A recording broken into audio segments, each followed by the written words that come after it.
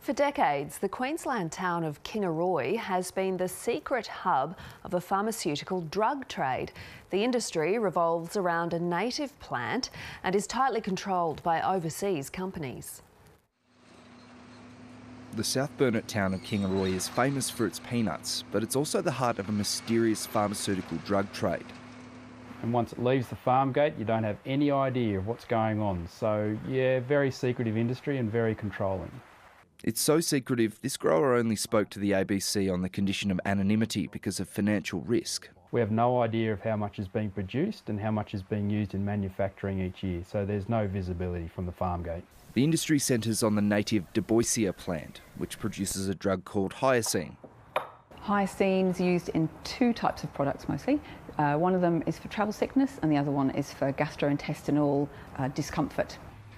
The region is a key producer for major overseas drug manufacturers. This former grower used to export hundreds of tonnes of Duboisia leaf to India. There's so many companies over there that I'd be taking 2-3 phone calls a week from India wanting to get into the Duboisia industry. Although legal, hyoscine is akin to cocaine. In high doses, it causes hallucinations and amnesia, and workers have fallen victim to accidental overdoses.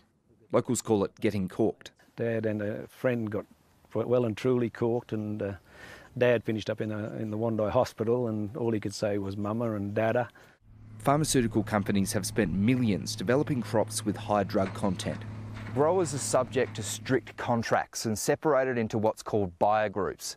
Each group sells to one company and they don't associate with each other. More recently, pharmaceutical companies have also been buying up farmland and phasing out Australian growers altogether, giving them all but complete control of the supply chain. They are moving a trend towards them becoming the growers, as well as the, you could say, ultimately selling the drug into the world market. A quiet drug trade hidden in plain sight for decades. John Daly, ABC News, Kingaroy.